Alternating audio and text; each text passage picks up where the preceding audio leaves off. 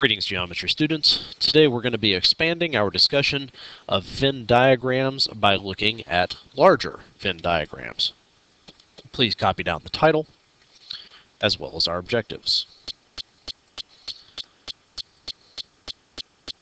Our objective for the day is to learn how to read data from larger Venn diagrams.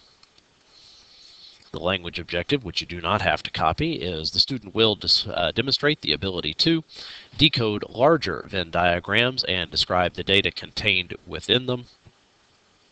And your essential question for the day: can I read larger Venn diagrams and answer questions about them? Hopefully you got a good grasp of the information that we talked about yesterday on how to read Venn diagrams, particularly how to look for the unions and intersections of particular sets. And then also we introduced the not particular sets with the little tick mark, the apostrophe that was in there. So hopefully you got that, because we're going to be looking at that more today. As always, anytime you need more time, press pause, and then hit play when you're ready to move on. Okay, so let's take a look. Now, many times, particular sets of data can actually fit into more than two sets at the same time. Okay, for example, I could ask people, are you a sophomore? Are you a female? Things like that, which would be two sets of data, or two sets that people could possibly fit into depending on their yes or no answers. But those aren't the only pieces of information that a person could be questioned on.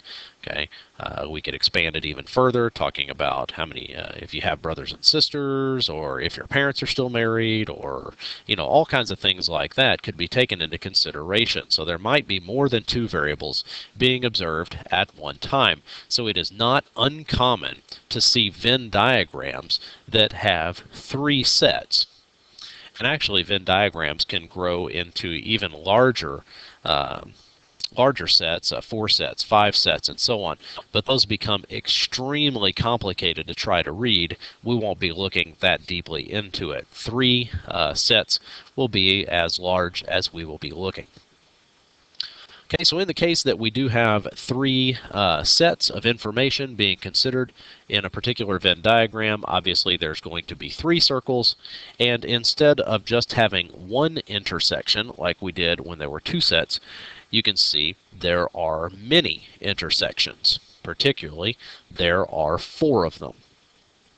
We have 3 particular intersections where each of 2 of the 3 sets intersect, meaning there's an intersection between set A and B. There's also an intersection between set B and C, and an intersection between set C and A. And then there's also an intersection where all 3 sets run across each other. So this is going to complicate our interpretations of the subsets slightly. Okay, but the idea for how to read the information is going to remain the same. However, I'm going to need you to slow down your thinking and pay close attention to what you're actually looking at when it comes down to trying to read the intersections and unions.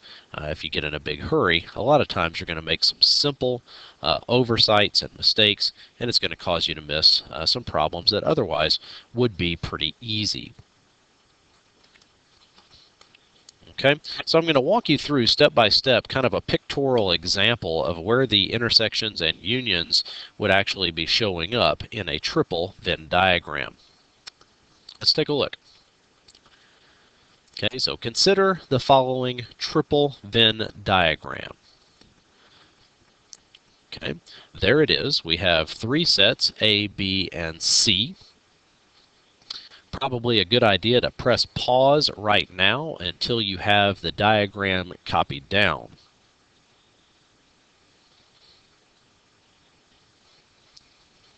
Okay, so let's start taking a look at the information where it is one step at a time. Now, you're not going to be able to, on your paper, follow along with the graphical changes that I'm going to make, but please do pay attention and look at the area that I'm speaking about as we go through one step at a time. Okay, so let's look at the Venn diagram from a one-set perspective. Okay.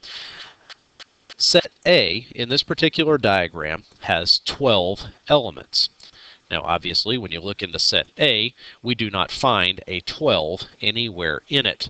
However, if you consider all of the information that is contained in set A, as is highlighted right now, you have a 1 element, then 2 elements, then 5 elements, then 4 elements, and if you combine all of that information together, you find there are 12 elements. Set B, on the other hand, has 15 elements. And again, if you black out everything else except for set B, and we have 2 elements, 3 elements, 4 elements, and 6 elements.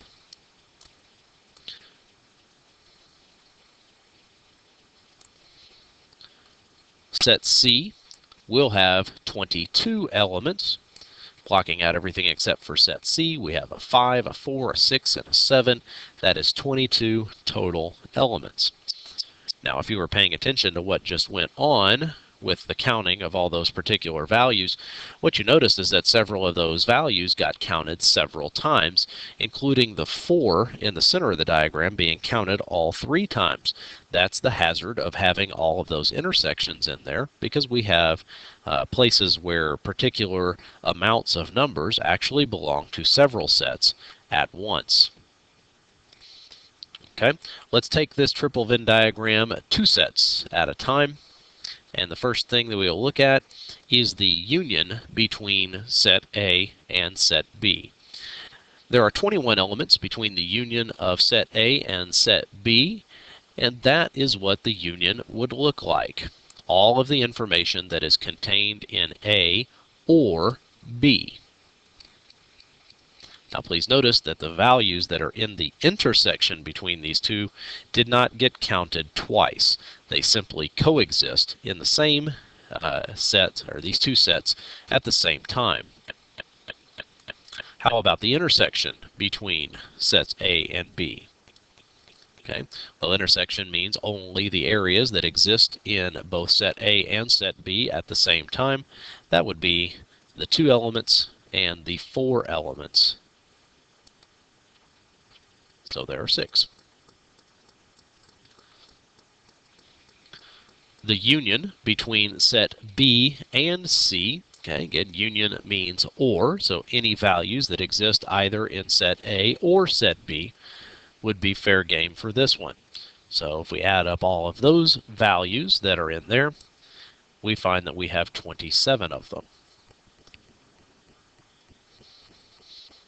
The intersection, on the other hand, to be in an intersection, it must be in both sets at the same time, which is only the 4 elements that are in the center, and then the 6 elements that are specifically caught between set B and set C, so there are 10.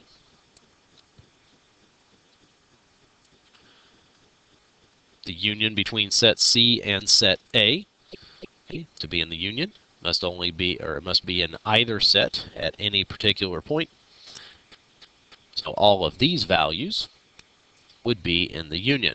If we add all of those up, we would find that there are 25 of them. The intersection must be in both set A and set C at the same time. 5 elements that are in A and C only, and 4 elements that are also in set B.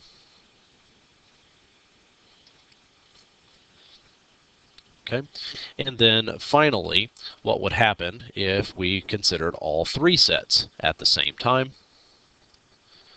Okay, the union of all 3 sets has 28 elements in it. And of course, the union means anywhere is all good, so anything that exists in set A or set B or set C would be in this response, and there are 28 particular values that are showing up in the union of all 3. And the intersection would be only the area that exists where all 3 sets run across each other, and that would be the 4 that is in the triple overlap inside of the center. And as always, let's not forget any values that show up outside of the sets are particular numbers of responses or people that were surveyed that did not fit into any of the sets that were available. So if we take away everything that is in the sets, whatever is left over is 8 in this case.